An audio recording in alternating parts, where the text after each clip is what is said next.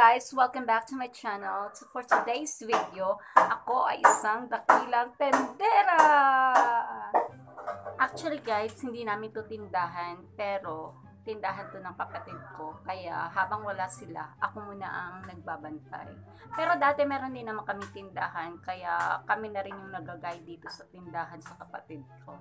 Kaya for today's video, papakita ko sa inyo kung paano mag-organize ng tindahan para hindi magulo, 'di ba? Para naka-organize nga. Kasi dito sa tindahan, wala pong tindahan na walang sabit-sabit. Pero naka-organize pa rin naman siya. Yan, papakita ko sa inyo. Ito na hilera, puro kape yan. Sama-sama lahat ng kape para kung may bibili, syempre 'di ba, madali na lang siyang hanapin. Naman gatas yan, sama-sama yan. Yan, may Milo, Ovaltine, Energy, tsaka juice. Yan, sama-sama lahat to ng juice. Electropack. Yan, sama-sama din lahat ng sabon na powder. Para hindi siya mahirap hanapin. Yan, meron pa doon. Yan, puro shampoo yan. Yan, sama-sama lahat ng shampoo dyan sa isang hilera. At saka toothpaste. Yan, tsaka toothpaste. Sa taas, ayan, sama-sama yung diapers. Iba't ibang size. Ayan, napkins, panty liners, at saka tissue. Yan, sama-sama yan.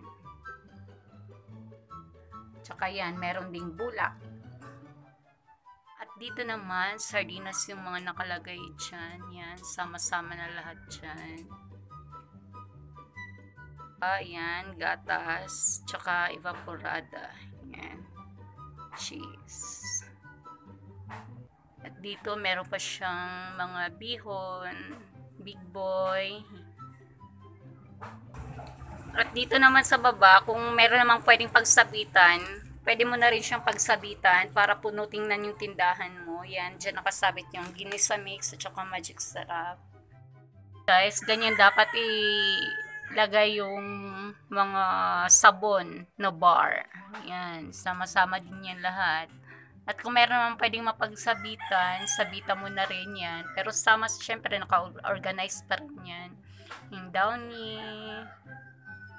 Ayan. Tsaka yun. At dito naman yung mga suka. Tsaka toyo. Yan. Ganyan nakaayos.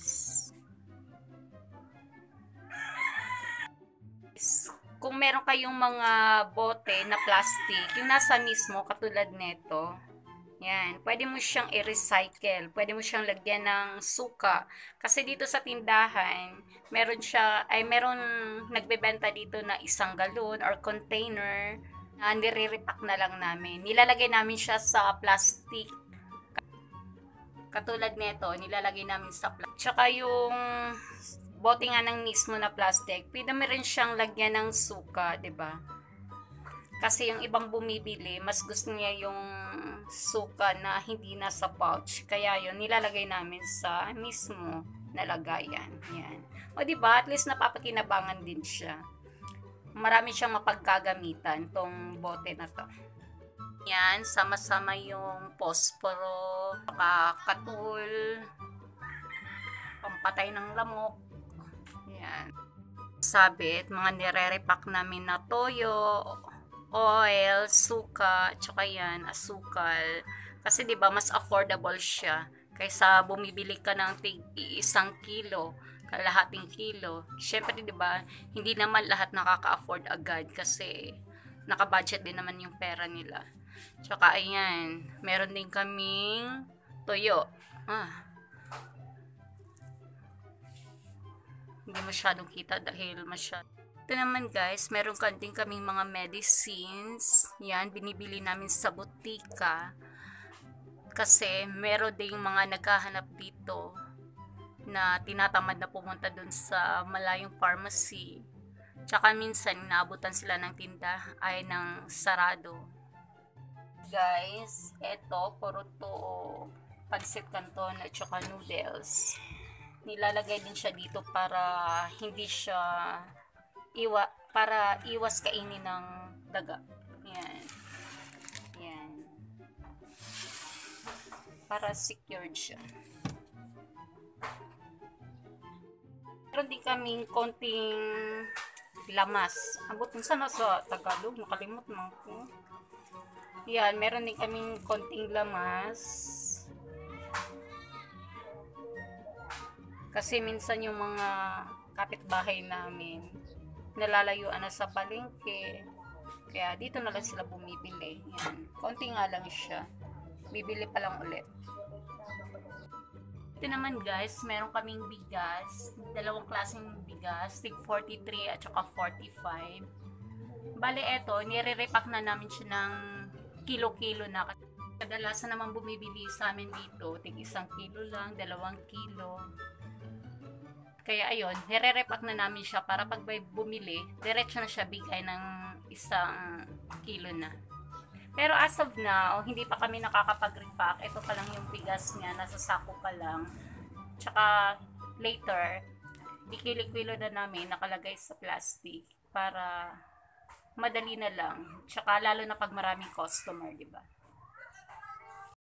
Guys, dapat meron kayong lagayan para siyang cabinet na lagay ng biscuits na hindi makakapasok yung daga. Yan. At yung saking din naman, yan, magandang lagayan din yan. Para sama-sama na dyan lahat. Nakasegregate din.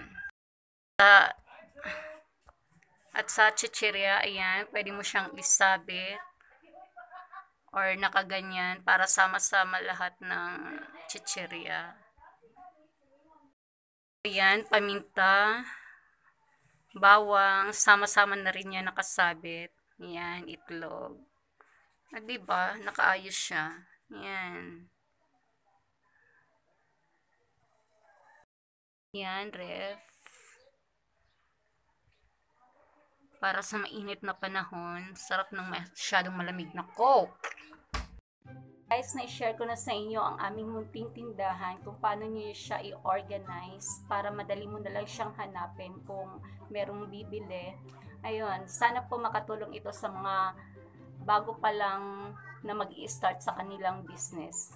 Thanks for watching and salamat sa lahat-lahat ng sumusuporta sa channel ko. I love you all guys. Bye-bye!